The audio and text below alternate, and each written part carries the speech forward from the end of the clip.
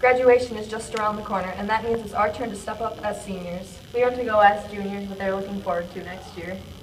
I'm excited for senior year because of the football games and hanging out with our grade. And I'm excited for senior year because it's our last year together and we get to make more memories that will stay with us forever. Looking forward to looking better than everyone, having better hair, best in the school, as always. The most thing I'm looking forward to senior year would probably be all my naps. I mean, my nap after PSEO, my nap after Simile, my nap after dance practice, and my nap after my nap. I'm excited and kind of sad because I don't want it to be my last year of sports, but I'm also excited to get out and go to college, make new experiences. I'm excited because I'm going to be captaining the swim wrestling team and hoping to win another state championship.